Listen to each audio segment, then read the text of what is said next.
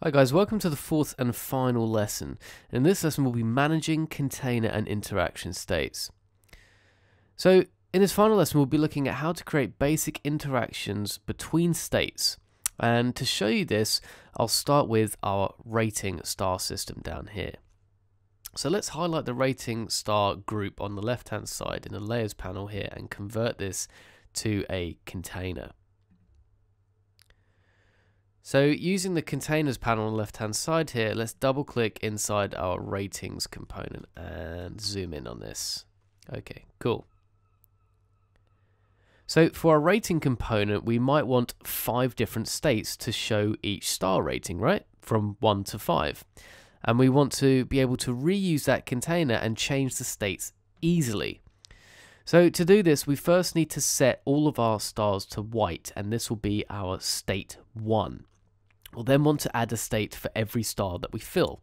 So let's start off by filling these with white. Done. Select a border and add that to orange. Okay, done. So at the bottom of the browser here, I'm not sure if you guys can see it on the screen, just the resolution of my laptop. Let me move the browser up a little bit. Okay, cool. So on the bottom of the screen here, you can see our container states, and this is our first state where all of our stars are white. So now what we want to do is add a state for every star that we fill. So let's first add a new container state, and we'll fill in the first star. So we don't need a border on this, but we do want to fill it. Done. That's our second state. Our third state is exactly the same. We want to remove the border. That's okay, and we just want to go through and add the same state for each. Done. New container state for our fourth star.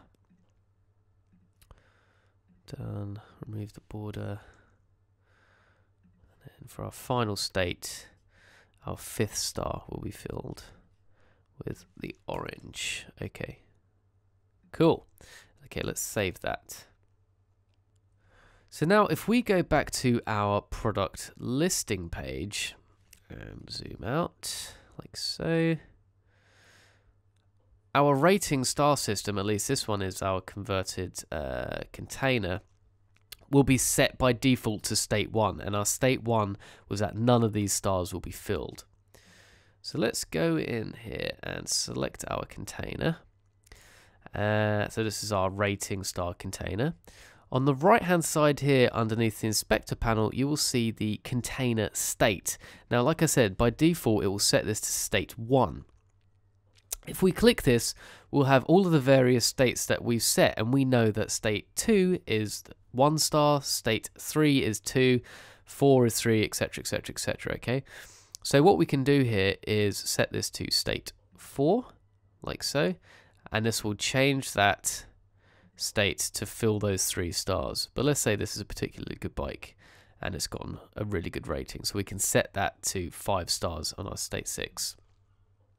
So the beauty of this is that we can now reuse this container elsewhere, but we can change the states. So we're not duplicating components needlessly. So let's copy this rating star system here and then go to our second product. Let's remove that rating star container down there and paste our one that we've got up here. So let's drag that down to this second product like so. Place it in the middle. Make sure that's aligned horizontally. Okay, and now this is going to have a different rating, right? But it's using the same component. So let's go back to our container state, and we can change the state here to state 2. This is a particularly bad bike. So what we've got there is the exact same container being used in multiple places, but I'm showing you different states within each of these products. And that's such an awesome, really powerful tool that Proto.io does really, really well. Okay, awesome. Now let's look at interaction states. So let's go back to our product detail page. Oh, sorry, our product detail page here, and let's zoom in a little. Okie dokie. So to enable interaction states, you must first convert the element on the canvas to a container, and we'll be making this Buy Now button into an interactive state. So let's right click that and convert to container. Okay, cool. So in our containers panel on the top left hand side now, if we scroll to the bottom, we'll have our Buy Now button here. I think it's just waiting to preview that image. Okay, let's double click inside the container. Okay. So let's imagine that we'd like this Buy Now button to bounce into the viewport when the user first loads the page. So thinking back to our finished prototype that I showed you in the very first lesson, the Buy Now button sort of crept in from the bottom of the screen, and it just added a really nice bit of finesse to the page. So first, our first state will want to drag the button off the canvas completely. So let's highlight the button and drag this off the canvas completely, like so. And this is our first container state.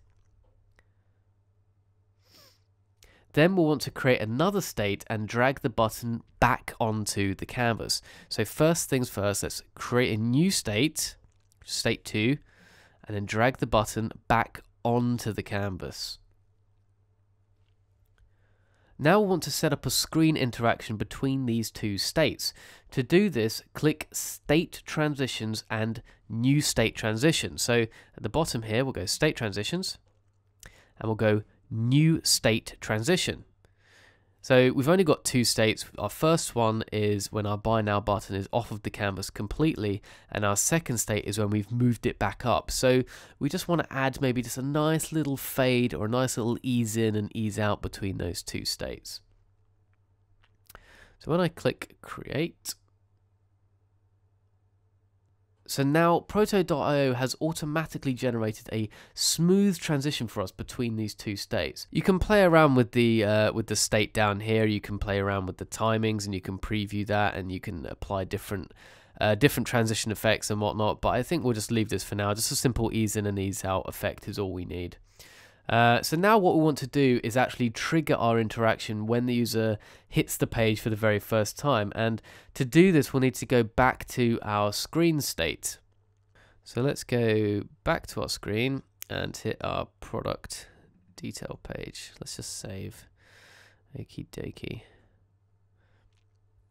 So on the right hand side in the interactions panel, you'll see the option to create a new interaction. So in our inspector here, there's a little lightning bolt. If we click on that, we'll see the option to create a new interaction. We haven't got any page interactions at the moment yet, but we can create some. So let's create new page interaction. So let's name our interaction show Buy Now button. So the trigger should be set to screen show, which is fine. And the action should be to change the container state. So let's think back to our Buy Now button and try and make sense of that. So what I want to tell Proto.io is that when the user loads the page, I want to change the state from the Buy Now button being off of the canvas to being on the canvas. So when the user loads the screen, the Buy Now button will fly in from the bottom of the screen. So let's select our screen as product detail. That's correct. We want it to happen on this page. And we want to select our container as, I think it's our Buy Now button there. I haven't named it, which is very naughty of me. Okay, cool. We'll also want to change the state to state 2 when the interaction is triggered. So we can highlight down here, state 2. Cool. Now we want to save this interaction. So we'll just click save. Okay, cool. So we've got our first interaction. Lastly, in order for the interaction to work every time we load the prototype, or every time the user goes back to the page, we'll also want to set the button to its default state when we leave that product details screen. So to do this, we need to add another page interaction. So let's hit page interaction, and let's name this hide Buy Now button. Okay. Our trigger will then be to screen hide. So when the user navigates off of the product detail page, the action will be the same thing, change the container state, on our product detail page, the container will be our buy now button, and we'll want to change this back to state 1. So we're resetting the animation, as it were, when the user leaves the product details page. Okay. All right, let's save that interaction. Okay, let's save our document by hitting Command S, and let's preview our prototype. So fingers crossed this should work. Okay, cool. So we've got our 2 products here.